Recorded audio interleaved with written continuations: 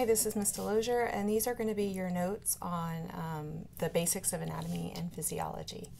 So the first thing we need to talk about is kind of the origins of medical science. Medical science is entirely based on the fields of anatomy and physiology. So back in the day, a long time ago, in the prehistoric times, early healers really didn't understand very much about the body, and so they depended entirely upon superstition and magic and kind of religious beliefs to go ahead and determine what was the matter with someone and how to heal them.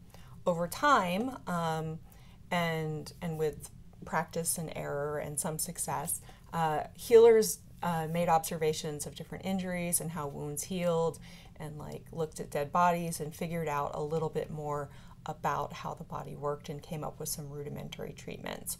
But it wasn't really until the Middle Ages where the study of corpses and the practice of cadaver dissection kind of really led to more knowledge about how the body was structured and how it functioned. And so that's going to lead us to our terms of anatomy and physiology.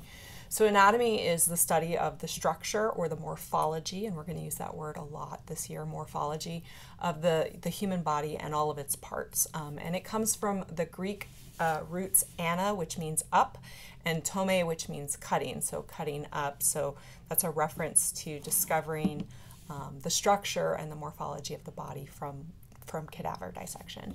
And then physiology is the study of the functions of the human body parts, and so kind of how they work. So that comes from the Greek physis, which means nature of, and logia, you guys all know that one, ology, it means study of.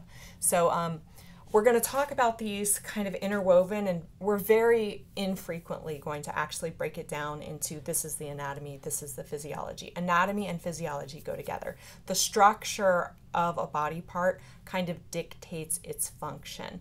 So if the stomach wasn't a hollow, stretchy, muscular organ, it wouldn't be any good at actually doing the stage of digestion that it does, where it kind of churns things around and holds the acid and breaks down that first stage after the mechanical digestion and the saliva in the mouth. So that's where anatomy and physiology come from. So those are the whole first set of notes. You're going to have notes pretty much every day, so I wanted to go easy with you on the first set. So go ahead and make sure you've got everything else for the rest of the first day of school done, and I'll see you tomorrow.